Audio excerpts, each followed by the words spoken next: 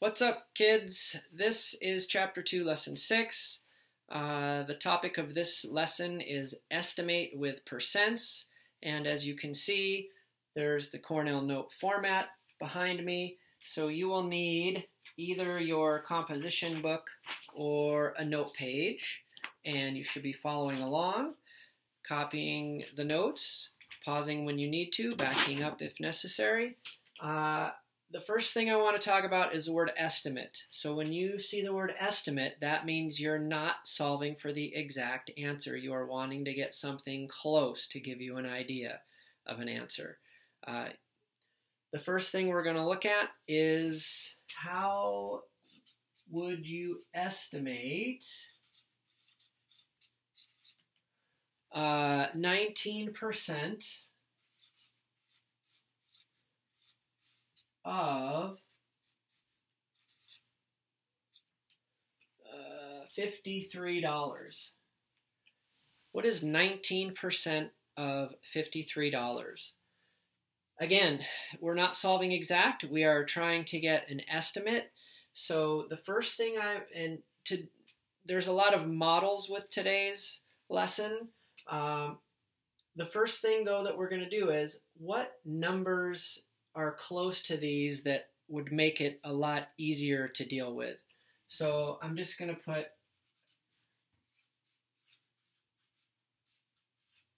arrows to both of these, 19% and $53. What are these close to that would make my life easier? And you may need to try something else if the numbers don't break up the way you need to for your model.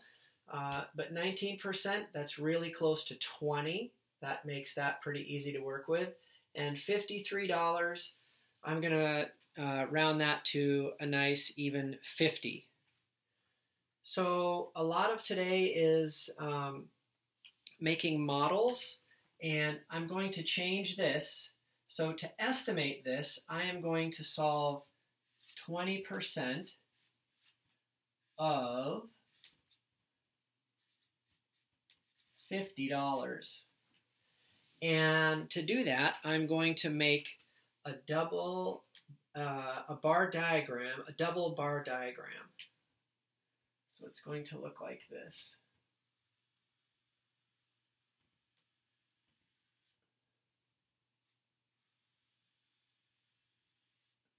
And let's see, let's make sure I did that right. 2, 4, 6, 8. Okay. So there's my bar, and across the top, I'm going to label percents. And over here, I can always start with 0. And over here, a full bar is 100%. So across the top, I'm labeling percents. Across the bottom, I'm labeling money. So this is an empty bar. The full bar in this problem represents $50.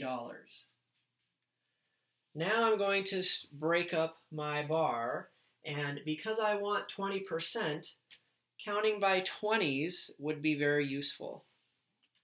I could count by 10s if I wanted to, but 20s is going to be useful.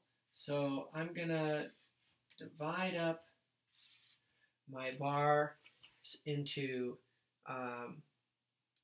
so that I can count by 20s. This is 20%, 40, 60, 80. Now, across the bottom, what do I want to count by down here? Well, I've got 1, 2, 3, 4, 5 pieces.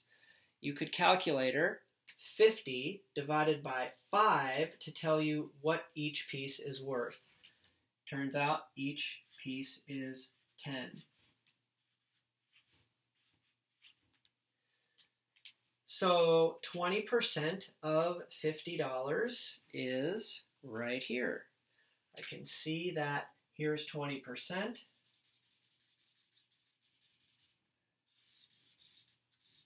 And that turns out to be $10. So my estimate for 19% of $53 would be about, because it's an estimate, about $10 would be a good answer. So, a lot of your problems today are examples or problems like this. If you see in your work today, if you see examples, I think, let me double check. If you see example 1 or example 2 next to a problem, this would be a good strategy to use, a double bar diagram. So example 1 or 2, try to build, first get friendly numbers, so adjust the percent and the amount. Could be a number, it might be money, doesn't have to be, but make these numbers friendly. 19 we changed to 20, 53 we changed to 50, and then we built our model with the friendly numbers and got an estimate of about 10. Okay, the next problem we're going to look at is this. A polar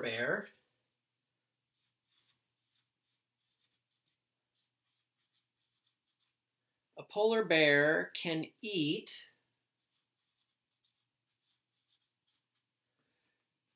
this is a fun fact. A polar bear can eat 10%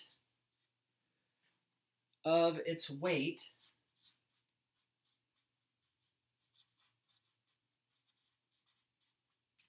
in an hour. Okay, a polar bear can eat 10% of its weight in an hour. That's what life is like living in the Arctic. Once you get some food, you have to pack it away fast. So polar bear can wolf down 10% of its weight in an hour. An adult polar bear, I know abbreviate polar bear, weighs or can weigh 715 pounds. So the question is, how much could that polar bear eat in an hour?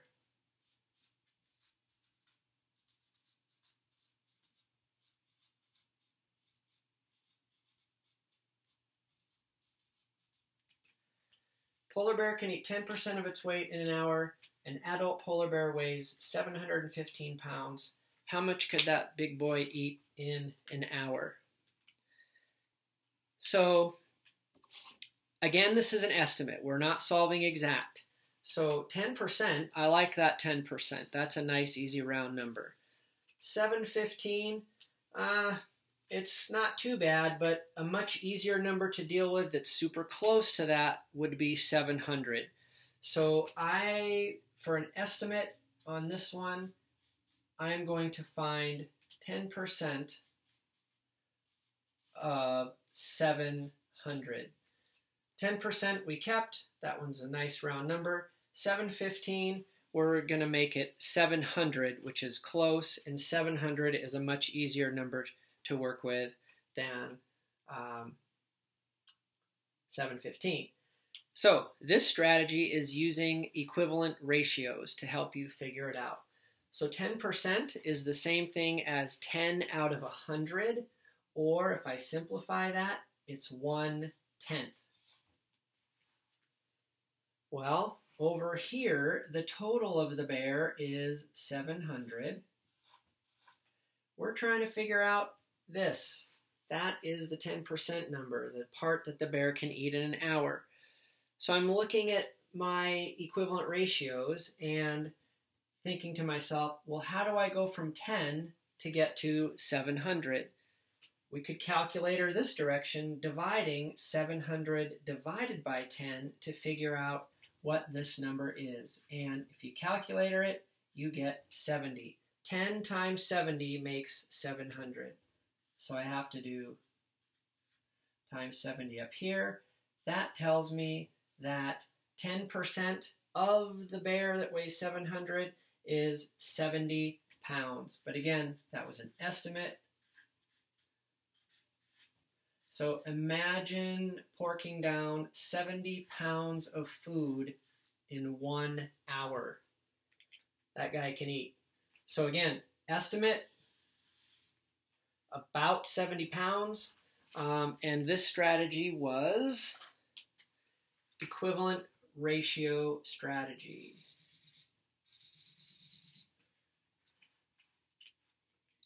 In your book, these are the problems that say, if it says example 3, try this strategy. Try setting up a, look back to this example. If it says example 3, try setting up a equivalent ratio. Okay, last problem and last strategy is, how would we solve or estimate 67% of 208. 67% of 208. This strategy is called estimate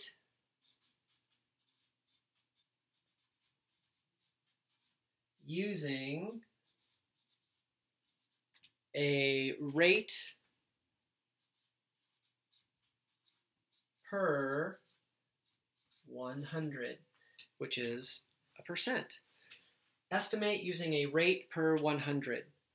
So in this strategy, I've got 67% of 208.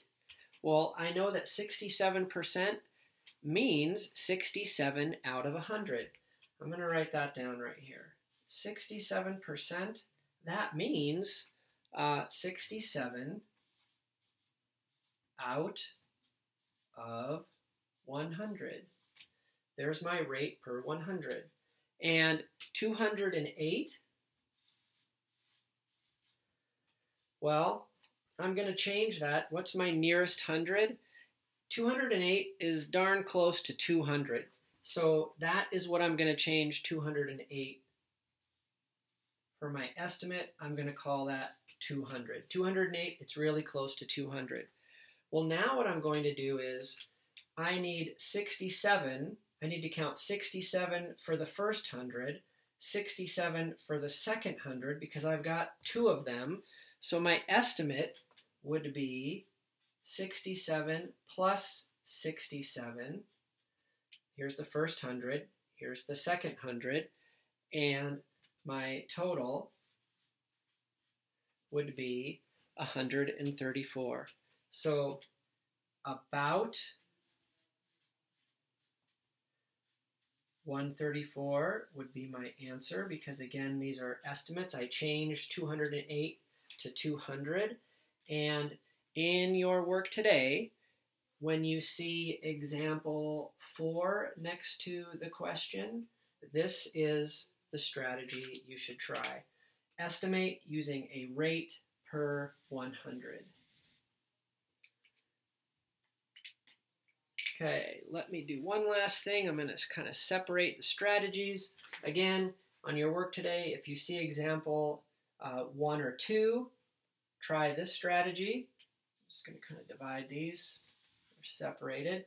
If you see example 3 next to a problem on your practice, try an equivalent ratio.